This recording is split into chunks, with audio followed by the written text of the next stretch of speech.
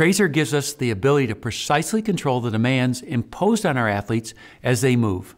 For example, during lateral movement training, to improve the ability to react and accelerate, resistive bands can be attached to both the right and left side of the athlete. Cable placement and training objectives determine whether the forces associated with acceleration and deceleration are increased or decreased in a given direction. In other words, resistance applied during the acceleration phase acts to dampen the forces in the deceleration phase, and the reciprocal. Assistance in the acceleration phase acts to overspeed during the acceleration phase and to amplify the deceleration forces at the end of the movement leg.